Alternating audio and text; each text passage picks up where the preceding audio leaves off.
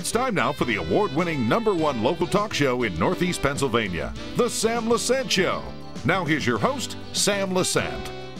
Hi folks, and welcome to the Sam Lesante Show. Remember folks, if you're watching us on Service Electric Cable Vision in the greater Hazleton area, we're all now on HD 513 as well as Channel 13. And of course, all my good friends on Comcast 190 here in the Pottsville area. And for those of you who are watching us on Channel 15 now, remember, all of our local shows are on Channel 190, Monday through Friday, 7 to 11 p.m. Saturdays and Sundays, we have all of our local shows from 10 a.m. to 11 p.m. on Comcast 190. Folks, I'm in front of, as you can see, the Schuylkill County Courthouse. And what am I doing here today? Well, I'll tell you. Today we have three people from the courthouse, no strangers, of course, to Schuylkill County. We have Christine Holman, who is our district attorney in Schuylkill County. We have Maria Casey, is the new clerk of courts. And we have Linda Marchalk, who is the Schuylkill County treasurer. I've told you many times that what I try to do is keep you informed of what's happening in different counties, Luzerne County and Schuylkill County. Today we're going to talk a little bit about the three offices that they have and what is going on in those offices. You know, we often hear we're going to do this, we're going to do that, we're going to do this. I like to do a follow-up sometimes as to, are they really telling you, are they telling you the truth? When they tell you they're going to do something, do they do it? Well, let's start off with our district attorney, no stranger to the Sam Lesante Show. How are you, Christine? I'm fine, Sam. Busy as usual, huh? Busy as usual, but always can make time for you. I appreciate that. Now, Christine, when you were on the show, we covered about, you know, the criminal complaints, we talked about blight, we talked about different things. Let's just, you know, according to what I have here, the criminal complaints from 2014 were 2173. 2015, there was 2652. Right. So as that increases, what happens in your office? My office becomes a lot busier. We have to, unfortunately, do more with less, but we do manage. I have great staff, and if it weren't for that, Schuylkill County might be in trouble. Needless to say, we don't complain, we forge ahead, and we fight the good fight every day. I've been working on many things since I talked to you, Sam, originally, when I came on your show before I even got elected. And I agree, I think it's important for politicians to make good on their platforms. You know, anyone can talk about what they're going to do, but what is it that you actually have done and are doing? I'm proud to say that I've been concentrating on several areas, one mainly being fighting blight in Schuylkill County. I know that's a big problem for many Schuylkill Countyans who really do care about their properties and comply with all laws. I have put out a blight toolkit, actually an addendum for 2016, and I have been circulating around the county. I did a presentation a couple of weeks ago here at the county talking about certain criminal complaints that have now been filed against property owners who are disobeying the law.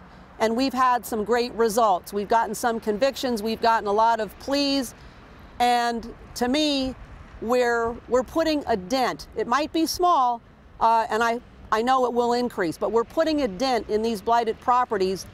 And I pledge to all Schuylkill Countyans that I won't stop on this project. I will never fall short. The next seminar that I'm having... I want to ask one question before you get a seminar. The blight situation, so some people understand, can lead into a lot of criminal activity. Oh. So this is the reason why... It's called the broken window theory. And what that means is, if you're living in a community with dilapidated buildings and surroundings, it's no order. What does that do? It breeds criminality. It's a haven for drug dealers. We don't want that in our towns here in Schuylkill County. And so twofold. Ridding blight also means ridding drug dealers. We've got plenty of good people working in the drug task force, local police, state police, that are working diligently, planning and consummating drug busts. Those will be coming up. and the public should be aware that we will not stop. My other issue is for the elderly. And when I campaigned, I was talking about helping the elderly avoid scams. I've come out with now a pamphlet titled Scams and Solutions. The scheming, crafty, aggressive, malicious people that swoop in and try to bilk hundreds of dollars out of the elderly. I don't want you to be fooled. And I have sent invitations out to all senior centers, and many of you have invited me to your meetings. If you would like me to come to your meeting and haven't done so already, please contact myself or Brad Gottschall at 570-628-1350, and I will go through the scams and the solutions. You know, you hit on a lot of interesting issues. I know the scams, you know, and our elderly are so nice. Okay, people knock at the door and they say, you know, we're here to do this, and they're nice people, etc. What's the first thing? Just some tips that people should be doing when someone's knocking at their door or calling them on the phones or whatever. If they're knocking at your door and telling you that they're there for a certain purpose, ask for identification. Do not let anyone into your home unless you're certain that that identification is valid. If you have to, make a phone call. I certainly would be very leery today of cold calls. I don't know that it's accepted too much, or it's an accepted practice. Phone calls are easy. If you're being harassed by telemarketers or any scammers, you can let your answering machine pick up. If you think it's a legitimate call, contact an agency that regulates whatever indicia was made, whatever they're asking for. And certainly don't be foolish. Use your common sense. Call me. I'm always available, 570-628-1043 or 628-1350. Okay, so in that perspective, I think when you said on the show once that when someone comes, okay, and they're saying there's someone, get a card or get a phone number and then call that particular agencies that they're talking to. But however, sometimes they could have someone working with them.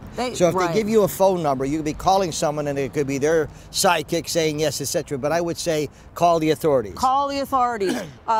Just like the IRS. And tax season is right around the corner. Someone's telling you that you owe taxes, you feel that you're paid up in full, contact the IRS directly. And the IRS does not call you and harass you. They will send letters. There's some protocol that the IRS goes through. All right, so I think basically, you know, you're covering it with your brochures that you have. And now remember, folks, Christine is available to you in Schuylkill County for if you want to have her come to speak to you, particularly elderly. Elderly abuse. Let's touch on that a little bit because, again, that's something that's very dear to me where people take advantage of these elderly people. Yes, it happens all too often, Sam, when an elder person loses family, they lose friends, they don't have a confidant, they don't have a companion. So they wind up feeling vulnerable, and that vulnerability could spread to a neighbor or even a distant relative that feels they need some help, but they're not really willing to help, and that's unfortunate. And there are many agencies that can help out for that, SEPA being one of them, all right? Senior services. Call the district attorney's office and we will point you in the right direction. You know, it's unfortunate, Christine, that we have a lot of people who take advantage of the elderly, you know, and so your office covers a wide area. And folks, when she gives you the phone number, she means it. You know, you can call there. It's always best to give them a call and find out what's going on. Christine, it's always nice having you on the show. Thank you, Sam. Christine Holman is our district attorney here in Schuylkill County. And as I said to you folks, what we try to do is keep you appraised of what's going on in the county. Coming up next will be Maria Casey. Maria Casey is the new Clerk of Courts. What's going on in the Clerk of Courts? What has she done and what will she continue to do while in office. We'll be back right after this break. Welcome back to the Sam Lesante Show. Folks, remember, if you're watching us on Service Electric Cablevision, we're on channel 13 as well as HD now, 513. In the greater Pottsville area, of course, on Comcast 190. And if you're watching us on the local channel here, channel 15, remember, folks, all of the local shows here in greater Pottsville are now seen on 190 Monday through Friday from 7 p.m. to 11 p.m. Saturdays and Sundays 10 a.m. to 11 p.m. Saturdays and Sundays on Comcast 190. And remember, you can contact me anytime at sam@ssptv.com. Watch all of our shows on ssptv.com. Folks, I'm here on location in front of the Schuylkill County Courthouse, and we're talking to some of the court officials that asked you for their vote, and they said they were going to do certain things. So we're going to see, are they doing what they said they were going to do? One of the persons that I'm going to be interviewing next is Maria Casey. Maria is the new Clerk of Courts here in Schuylkill County. Maria, nice to see you. Nice to see you, Sam. How's your new position? It's actually going very well. Okay. Now, when you ran for Clerk of Courts, because you were the first assistant to the District Attorney's Yes. office, okay?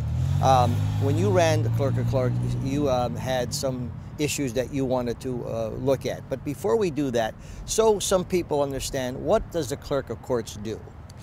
The Clerk of Courts in this county administers the criminal docket, and that involves being the office to handle deposits of bail monies, to handle restitution, which is paid to victims of crimes, to actually take those payments, to take costs and fines that are associated with various defendants who have committed crimes. We also issue subpoenas. You'll see subpoenas with my name on, ordering people to appear for various proceedings. Members of my staff are present at all criminal trials and are responsible for handling the evidence as well as swearing in the jurors. Mm-hmm. Members of the staff also do numerous other items of work, including working with the prison, mm-hmm. various issues there.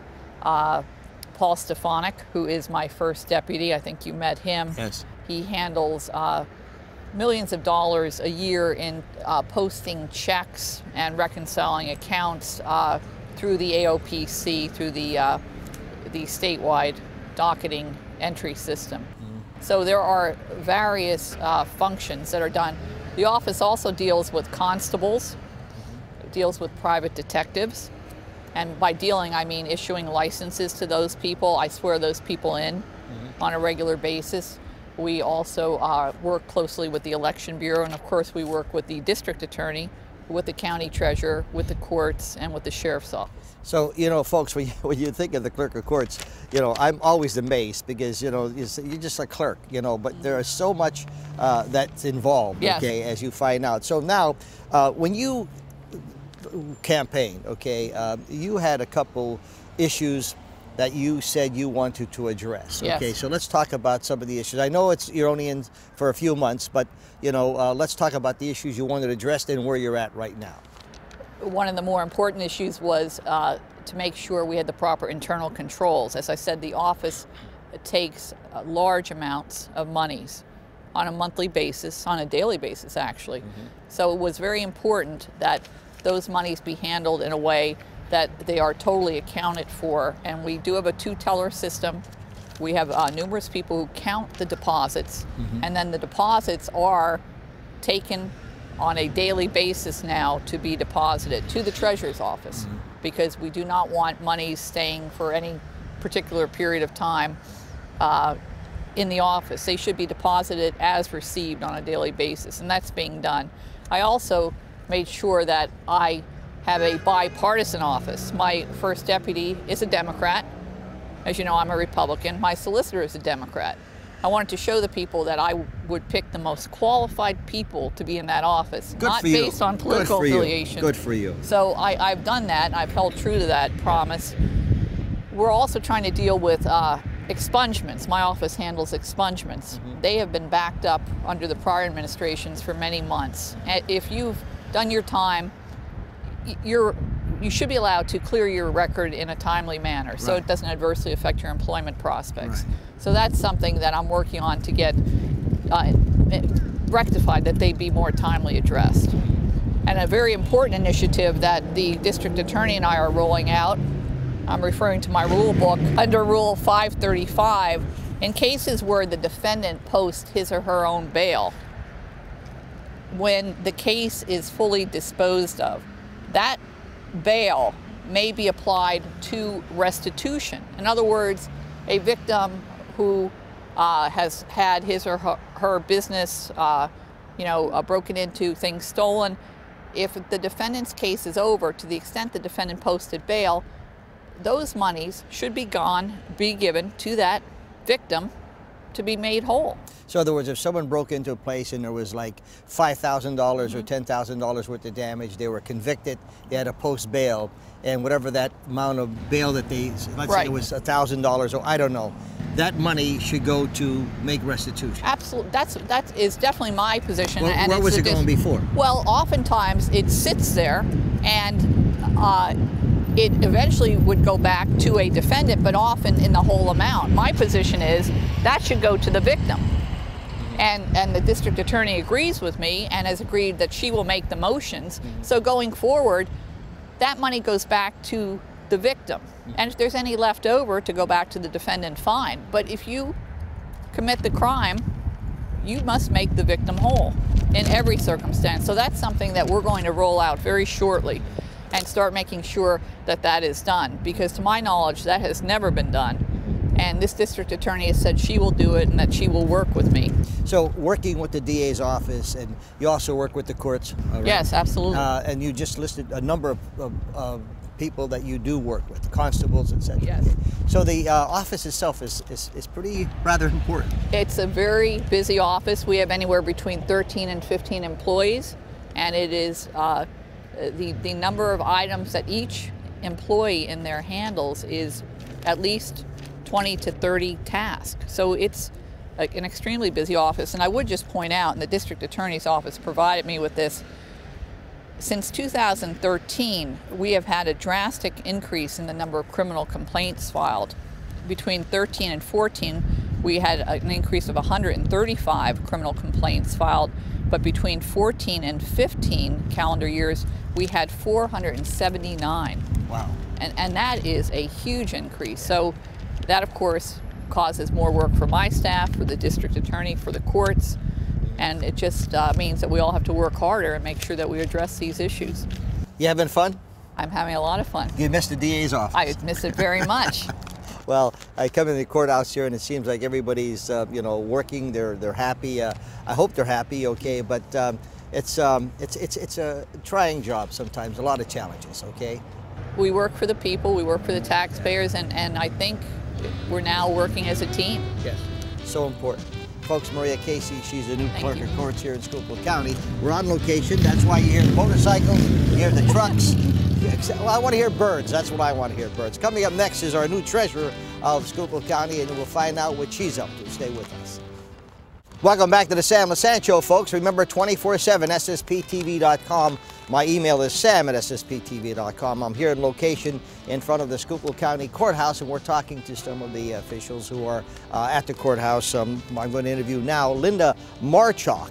Am I saying that right? Yes, you are. Marchalk, who is our new Schuylkill County treasurer. First of all, congratulations, Linda. Thank you, Sam. I appreciate you coming here to Pottsville today. Yeah, the challenging campaign. And now, when you ran for treasurer, what were some of the things that you wanted to accomplish? When I ran for treasurer, I wanted to take a look at government like I ran my small business. I wanted to be more cost effective, and I wanted to be more efficient. Okay, so the treasurer's office does what? The treasurer's office is responsible for receipting the incoming funds of the county, and we deal with pretty much every office of the courthouse.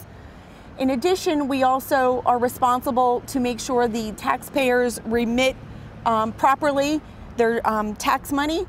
We issue small games of chance, we collect the hotel tax, and then we also issue the various licenses for hunting, fishing, doe, and dogs. Now, speaking of those areas, you were talking to me about the small games of chance licenses. What's going on with that? Well, I'd like to put a note out there to all of our club licenses. Those are the organizations that have a liquor license. And unfortunately, our around the middle of December, Liquor Control Enforcement told us that we need to ensure that all of our applicants have the required documentation with their EIN number, the IRS tax exempt letter, and have been properly filing all of their tax returns. If an organization fails to do that, unfortunately, they are not going to be eligible for a small games of chance license. And I think, unfortunately, that creates some additional problems for my office, because I know many of those organizations rely on those fundraising activities to cover their expenses and cover the missions that they set out to do. So how will they know whether they're in violation or what they need to do? Well, my office has been working with Senator Dave Argel and the 3 representatives to see if we can do something to help these organizations. Unfortunately, when we're dealing with the IRS, it's not a quick process. Most of them, if they need to get something fixed with the IRS, it's going to take 4 to 6 months. And unfortunately, most of the organizations are asking for their license to be renewed within a 30-day time period. So if an organization has a license expiring March 31st of 2016, the IRS tells them it's going to be 4 to 6 months to resolve their EIN number and their tax exempt status. We don't have that much time. So we're seeing if some of our senator and our representative friends can do something in Harrisburg to help these organizations and resolve this issue for this year. Now, also we were talking about the hotel tax. How does that play? Hotel tax was a tax that was implemented by our Schuylkill County Commissioners in May of 2002. And when you think of hotel tax, unfortunately, hotel tax does not just apply to hotels. It's motels, it's bed and breakfast, it's any homestead inn, anybody that puts themselves out there by way of advertising for overnight accommodations. And that 3% tax is sent into my office. The county will keep 2% of that and then remit 3% to the Visitors Bureau. And that money is set aside to try to get people from outside the county to Schuylkill County to see the various attractions we have here to offer in Schuylkill County. Okay, so you're saying it's a 3% tax. The county keeps 2%. And the 1% left over, you said 3%. Is that 3% of that 1%? I'm a little confused. It is a little confusing. Yeah, so okay. if we're collecting a 3% tax, essentially out of that 3%, the county is keeping 2% and the Visitors Bureau gets 98%. Okay, all right. So the county is using that, visitors are using that to promote the people in or businesses or places, museums or whatever, such as the Yuengling Brewery. Okay. Right, the Yuengling Brewery, the Ashland Mine, the various wineries that we have here, some of the art centers that Schuylkill County has now gotten involved in. That's where that money is used. Okay, so money is derived from for the Treasurer's Office. Here again, if you ran a business, if it's run efficiently, you will be you hopefully make more money, okay, because it's being run properly. So your money goes into the general fund. Correct. Okay. Once again, what I'm trying to convey to you, our viewers, is that when you have good government, you have people who are in the office, and I'm hoping Linda does what she has to do, and Maria, and of course Kristen Holman. They in turn bring dollars into the general fund, which in turn hopefully will keep your taxes where they are instead of increasing, correct? Correct. And my staff consists of 5. They are all hardworking people. Our days go very fast. So we've tried to, again, implement some small things like just implementing scanning, printing to PDF, trying to minimize what we use in paper, toner, copies. So small things do add up over the long run. What was your business before? I'm a co-owner of Northeast Pennsylvania Abstract, doing real estate settlements. Oh, okay, yes, good. Linda Marchalk, folks, she's our new county treasurer here in Schuylkill County. I want to thank you for coming on the show. Thank you, Sam, for having us. It's a pleasure. It's always a pleasure, folks. If you've just tuned in, you know, we show this show a number of times. Just go to our website, ssptv.com. We had Christine Holman, who is the district attorney of Schuylkill County. We had Maria Casey, who is the clerk of courts, and of course, Linda Marchalk, who is the new Schuylkill County treasurer. Folks, I'll be interviewing the county commissioners, and we'll see what they're all about. Are they continuing to do what they said they were going to do? We like to keep our officials accountable, and it's so nice that they are always receptive to me when I give them a call. You're watching the Sam Lesante Show. We'll see you next time.